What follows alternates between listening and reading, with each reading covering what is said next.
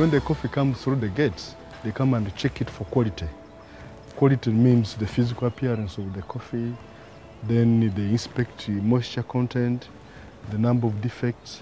Now, after doing that, they decide, is it Gumutindo quality, high quality, or it's rubbish. When they decide that it's Gumutindo quality, they give it permission to be bought. Farmers never got benefits like they are getting from Gumutindo now.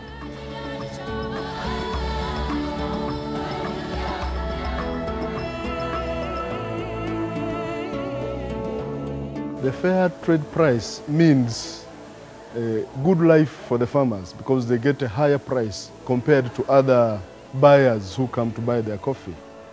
They get a good price, they can invest in their farms, they pay school fees for their children, they build better houses, and they have a better living.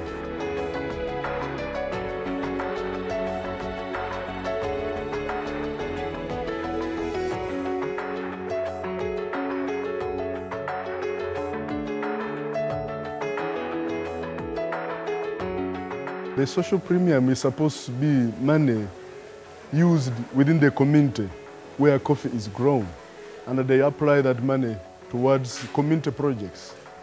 In some societies, they have built warehouses where farmers store their coffee. One of the societies has built a clinic before they are brought down to the hospitals in big towns.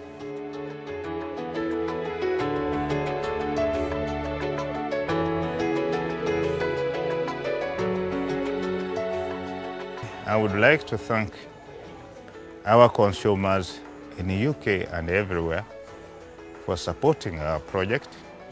I would like to assure them that we shall do everything best to give them the best quality coffee for their good money.